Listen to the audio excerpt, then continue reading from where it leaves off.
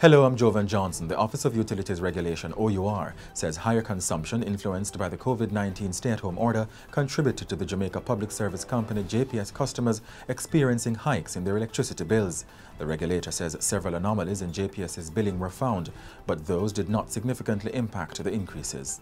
Jamaica on Wednesday recorded 9 more COVID-19 deaths, one of the largest numbers in a 24-hour period that pushed the total fatality count to 160. Jamaica had 8,067 confirmed coronavirus cases, of which 4,320 are active.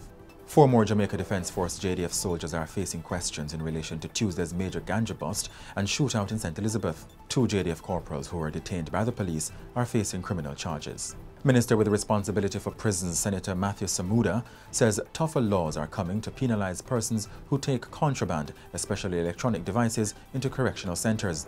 Mr. Samuda also announced on Thursday that a proposed law to modernise prison administration in Jamaica is expected to be tabled and approved by Parliament within 3 months.